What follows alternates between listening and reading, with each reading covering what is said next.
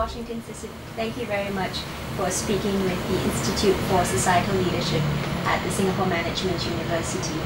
I'd like to start our conversation by bringing you back to your early years, your childhood.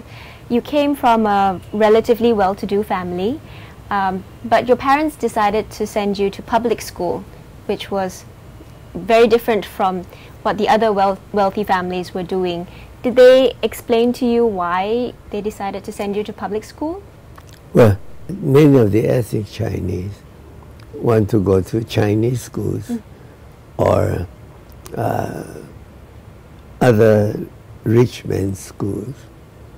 My father believed that all of us must get to know the people here. And at that time, our public school system was very good.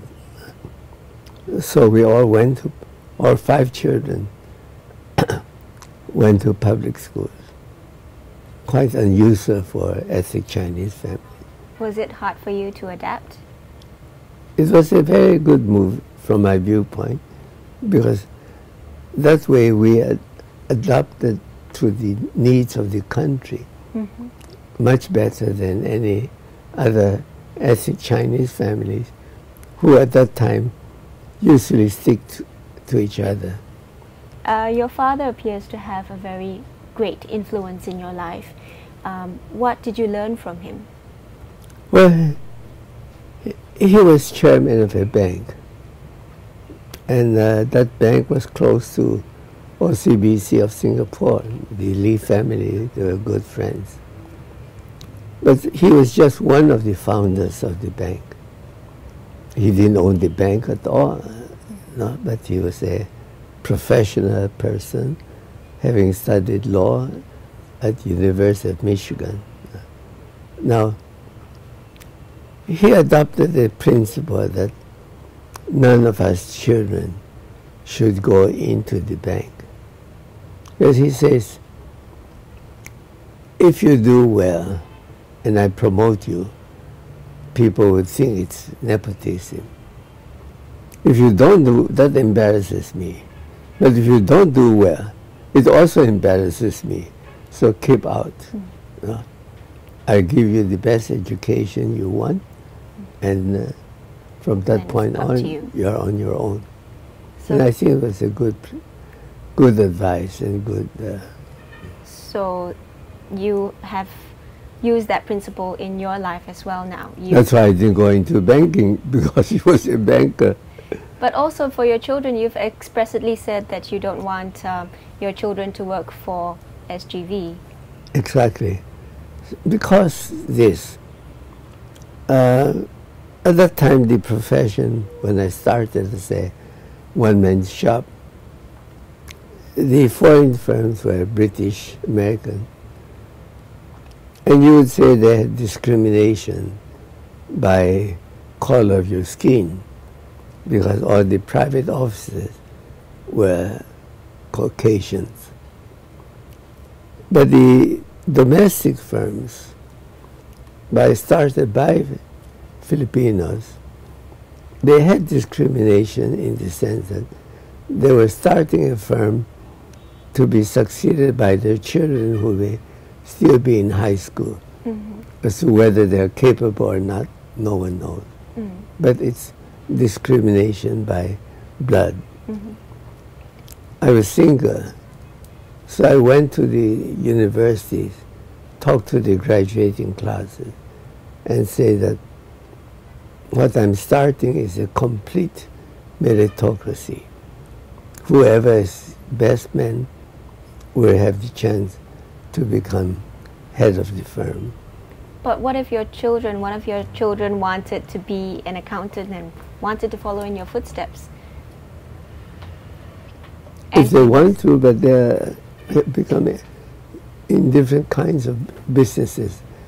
But if they wanted to take up accounting and they were capable, would you still have said, no, do your own thing? No. I would say you can compete with me, no. But none of them, there are many more business opportunities, no, so in different parts of the world. So, so meritocracy is paramount to you? Yeah. I developed institutions also.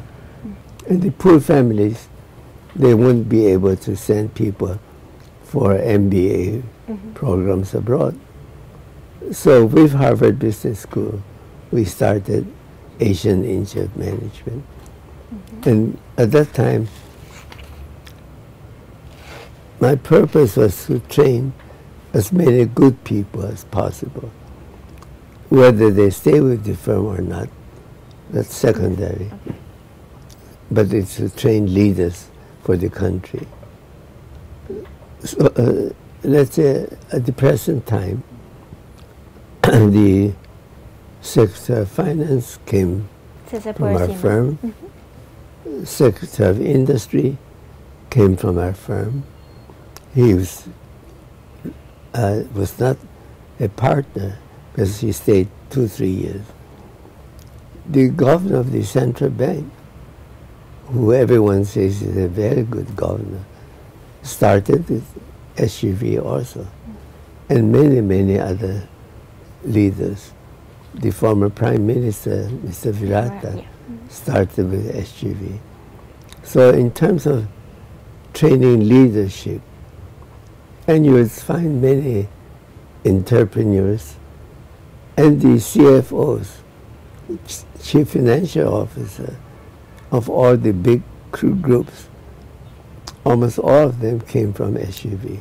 So what do you train them? How do you train them to become leaders? Well, first of all, work hard.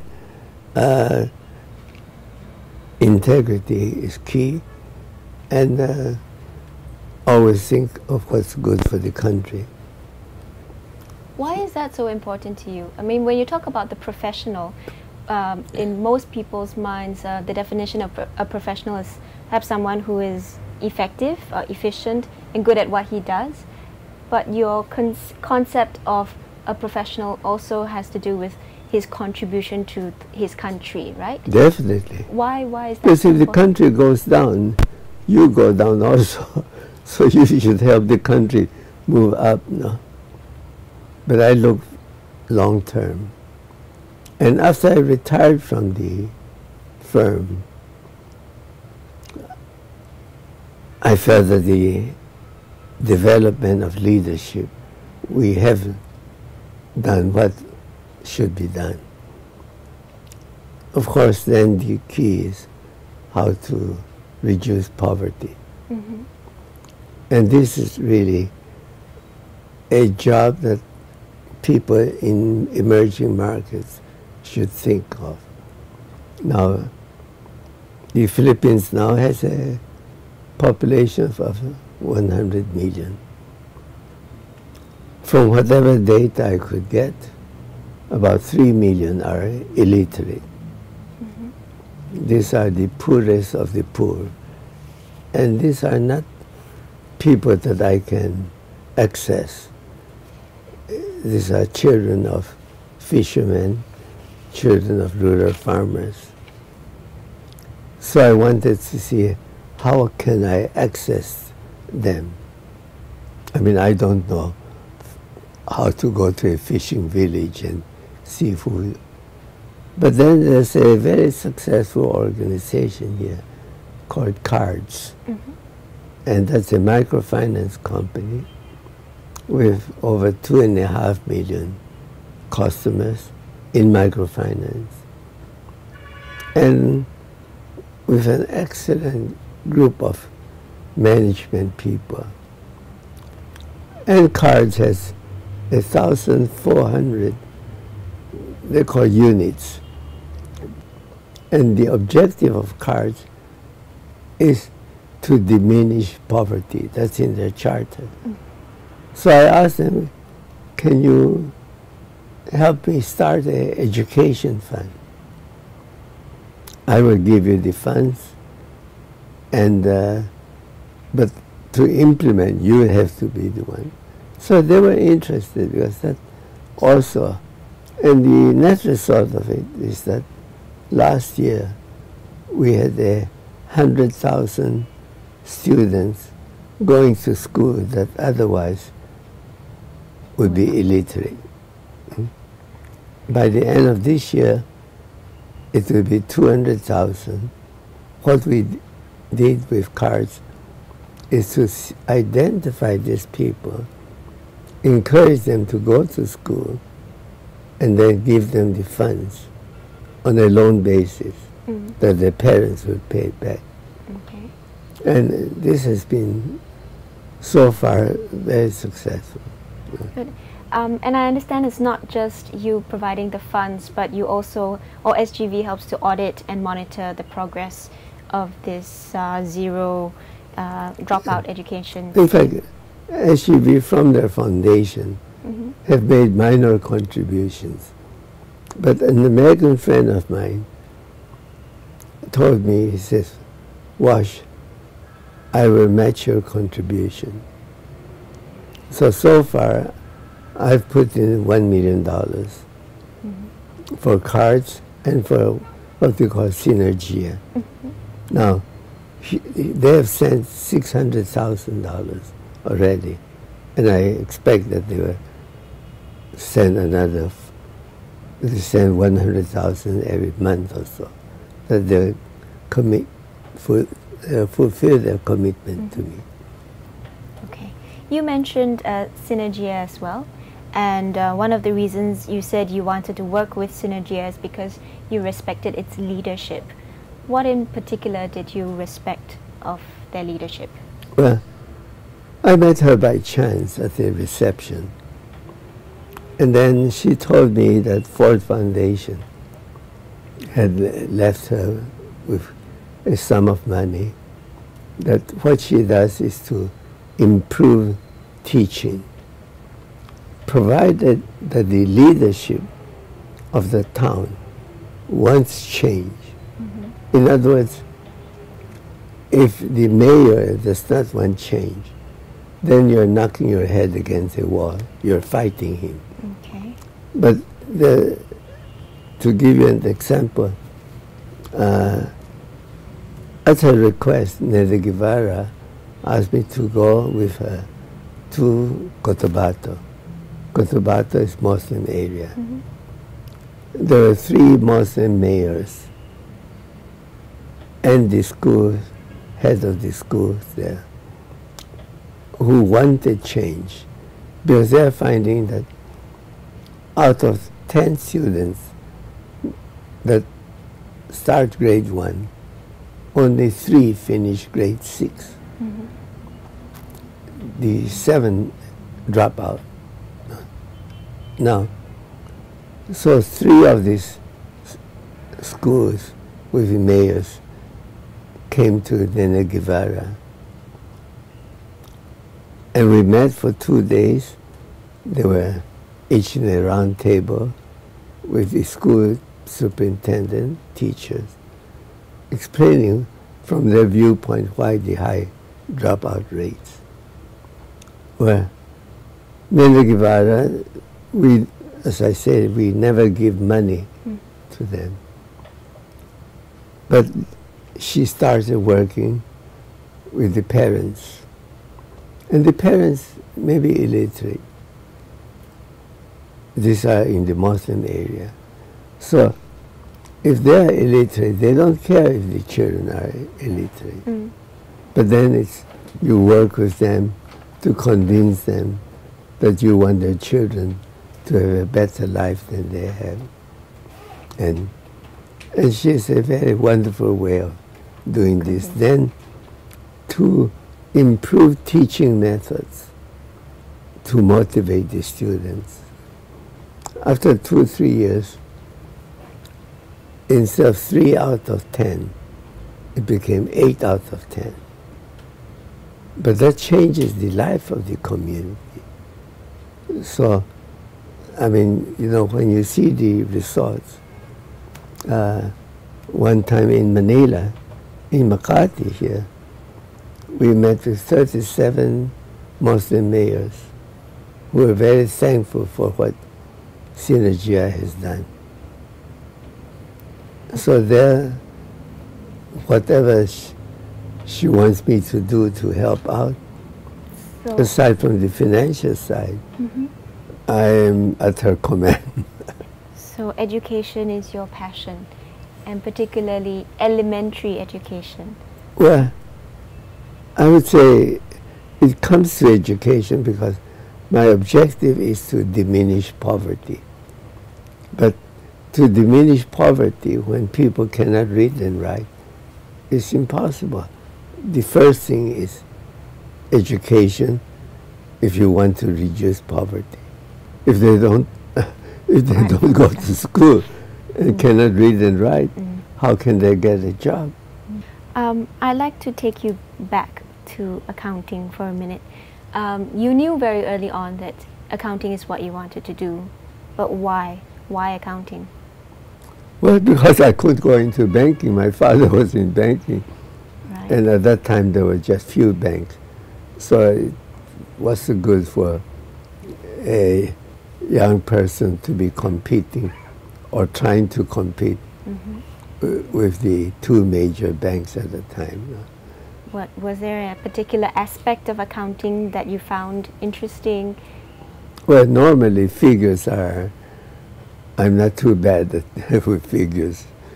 Okay. And I could see that the profession was dominated by Britishers and at the time.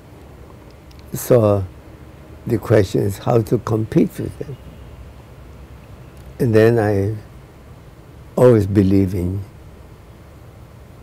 whatever you do, whether you're in business or what, if you win by people, you win by having good people. Okay. No? So in the end, it's in the profession more so because capital is not required. It's brains. In the case of a business, of course, when the family has put all the money they have into a business, then you have to take into account that it's all right for them to be in the business, because their money is there. But in a profession, it's a case of getting the best people. How did you attract good people if you were starting out and nobody knew who you were? Well, I had to go to the university, to the graduates. I spoke to the graduating classes. I say, it's a small firm. However, this will be a complete meritocracy. You're good, you go up, you can run the firm. And that attracted the brightest students. And I think even up to now, that principle is the one that helps the firm be so far ahead of competition. I think right now the firm, they say they have about 4,500 people there, larger than the next 4 firms put together. So when you set up your firm, what was your vision for it? Well, the main thing is that we must contribute to national efforts. Because if the country does not grow and gets into trouble, we'll be in trouble. So the whole thing is, even on self-interest, we must help the country grow. That's something that you instilled in all your associates? Of course. And if you help the country grow by bringing in investors, the firm benefits too, because you may get more clients that way. Okay. So many of the current groups are people that I knew when they were, I knew John Gokong Wei. Yeah. At that time he was a young man coming from Cebu with only his brains, but nothing much more. But there are many. I knew Henry C., the biggest business group here now, when he was selling shoes in Ichage. So you grew SGV geographically as well, with working with overseas partners. Overseas? Yeah, you grew, so you no, have cooperations. after we were successful here, in seeing that the profession is the top firms must be local firms. Then I first went to Taiwan, because at that time Taiwan was starting to grow and needed assistance. And then we were very successful there. We found a partner, Tien Sung, who was, again, he went to Harvard, but he had a very small practice. So I found that this is an opportunity to also bring international firms into Taiwan, business firms. And so we were quite successful there. Then we did the same in Thailand, Indonesia. Thank you very much, sir, for speaking with us. Thank you.